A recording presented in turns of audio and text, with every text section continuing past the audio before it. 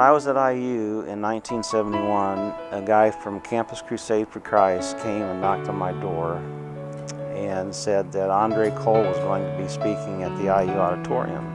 You know, he gave an invitation to make a commitment to Christ. And I made a commitment to Christ that night, not only to make him commit my life to Christ, but to make him Lord of my life that night. After graduation, I went to Indianapolis and lived there for a short while, and it was there I met my first wife. We were married, like I said, in '76, and by 1981 we had 2 kids. And then in 1985, something happened that I wasn't emotionally or spiritually ready to happen. I had become exposed to HIV through the blood clotting products. Felt dirty and unclean, and it was as if I couldn't shower enough times to get the stench off my body. I walked away from God, I walked away from the church, and I even isolated myself from my wife and my kids. I don't know what I was thinking. I was just angry and embittered. In 2001, 3 things happened in my life that year that I wasn't quite ready for. My wife of 23 years left me and divorced me. I severed my left thumb off in a shop accident. Then I went through Hodgkin's lymphoma. Laying on my bedroom floor and just crying out to God, why? Why me? I don't think at that point in time it was tears of repentance. I just was trying to understand why. But then my son said to me, why don't you try going to the same church I'm going to right now? And so I said, okay, and I went. And to make a long story short, that became my divorce recovery. God turned those tears into a healing in my heart that I hadn't experienced in a long time. He was always with me. I found that out when I relented and said, God, you can have my heart. I surrender to you.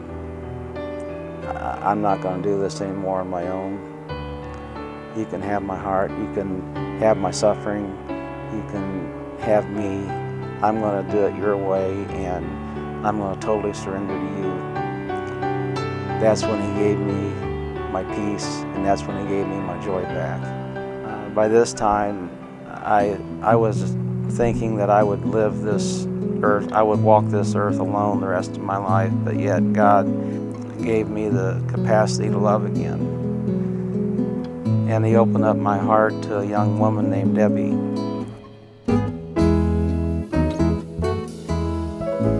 We married in Fellowship Hall in Bethesda Church here.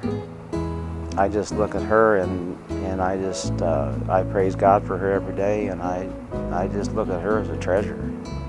We have been primarily being used as right now to help our children.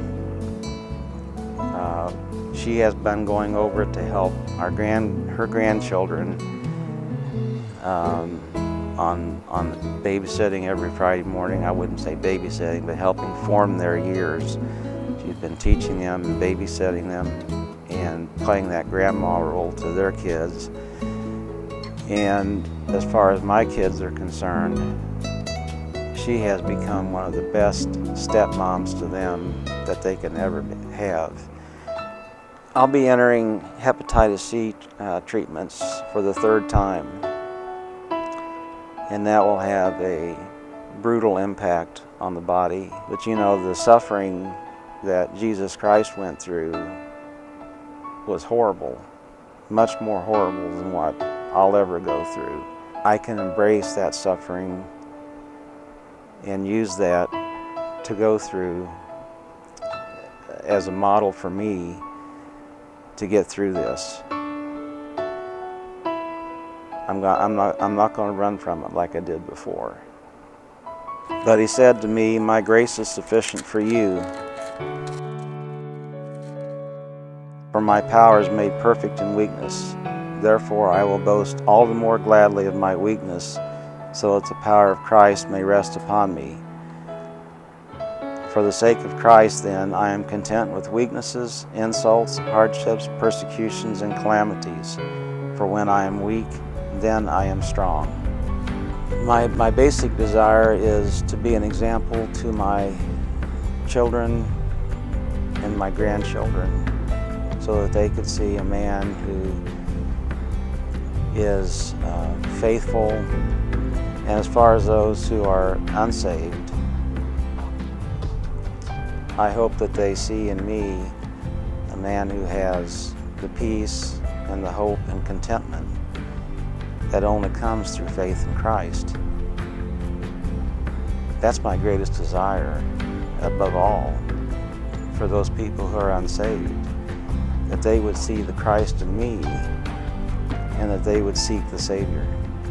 My name is Dave Currey, and Jesus is my Lord.